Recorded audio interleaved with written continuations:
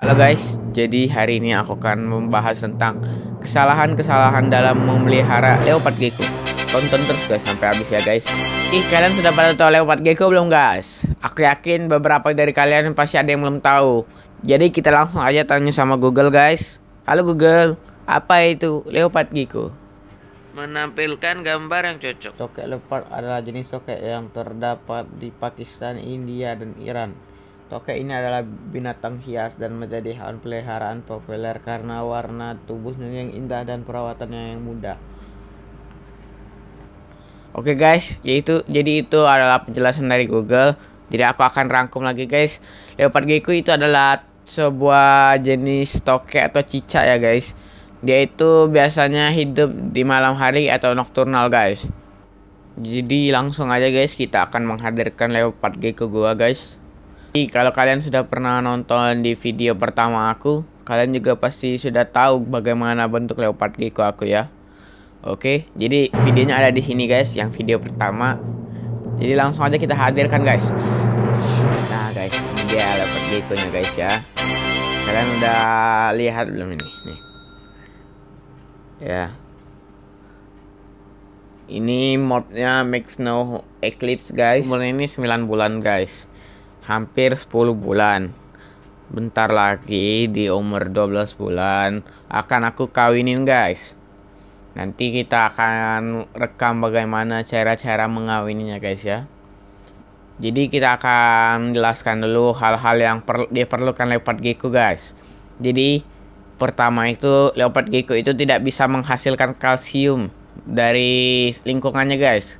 Dia perlu kalsium supply seperti kalsium bubuk. Kalian bisa gunain kalsium itu dengan mendustingnya di makanannya guys. Jadi dusting itu makanannya seperti jangkrik. Kalian baluri dengan kalsiumnya guys.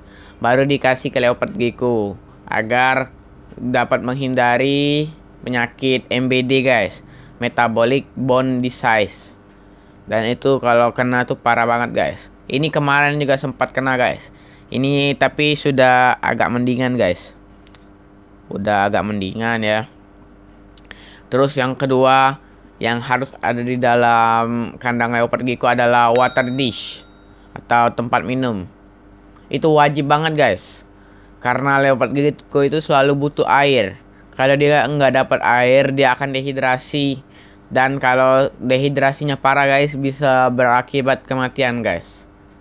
Oke, selanjutnya itu yang perlu digunakan itu atau yang harus ada di kandang Leopardgecko adalah hiding cave atau tempat dia bersembunyi guys. Itu wajib guys, supaya dia bisa bersembunyi dari matahari atau sinar-sinar. Jadi hiding cave itu diperlukan pada kandang Leopardgecko yang berbentuk akuarium atau gex atau dalam terrarium. Jika kalian menggunakan ini, kalian tidak perlu menggunakan hiding cave karena itu sudah kedap cahaya.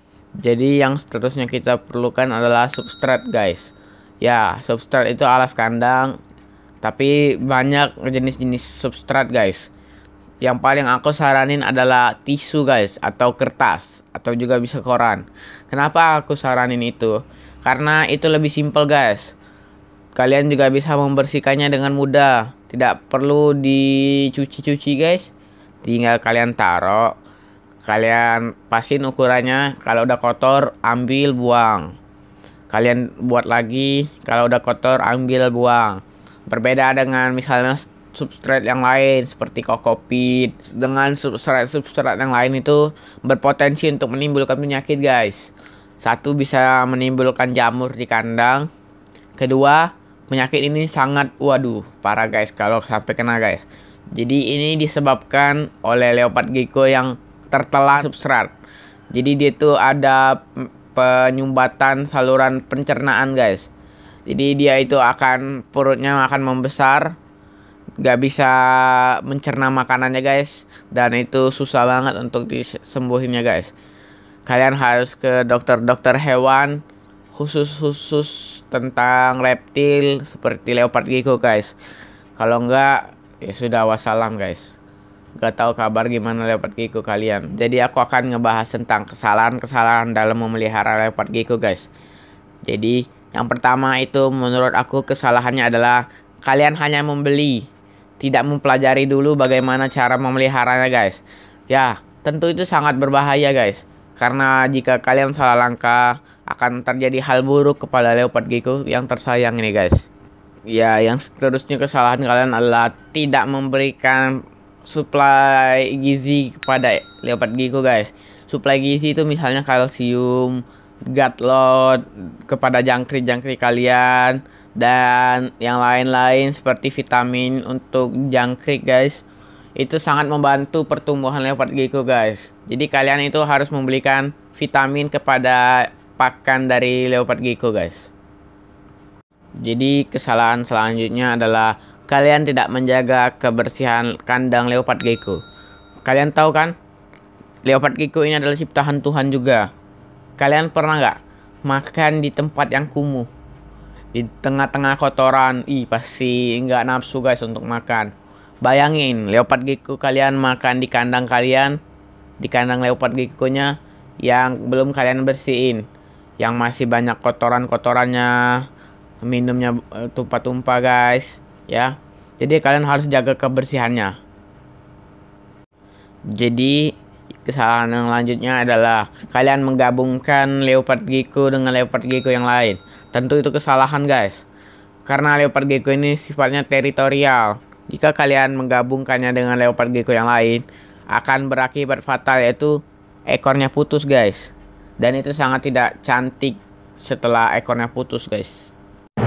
Jadi kesalahan selanjutnya adalah kalian tidak subscribe channel aku guys. Itu kesalahan banget guys, karena aku akan mengupload tentang hal-hal yang bermanfaat guys, tentang hal-hal edukasi yang pastinya akan ada keseruan guys. Kalian kalau nggak subscribe salah banget itu guys. Ya guys, harus subscribe dan tonton sampai habis, dan hidupin lonceng, dan share, dan like, dan komen guys. Oke guys, makasih guys karena kalian sudah nonton video ini. Kalau kalian suka tentang video ini, bisa kalian like. Kalau menurut kalian informasi ini bermanfaat untuk teman-teman kalian yang membutuhkan, boleh kalian share guys. Terus kalau kalian ada pertanyaan-pertanyaan seputar hewan-hewan yang aku miliki, yang setidaknya aku tahu, kalian bisa tanya di komen guys, dan aku akan jawab sebisa mungkin, akan aku jawab guys. Terus jangan lupa kalian subscribe guys, biar kalian gak ketinggalan video-video aku. Kalian juga harus hidupin loncengnya agar ada notifikasi dari YouTube tentang video aku guys. Oke, segitu dulu guys video dari aku guys. Aku pamit. Oke, terima kasih guys. Kita akan tutup. Dadah.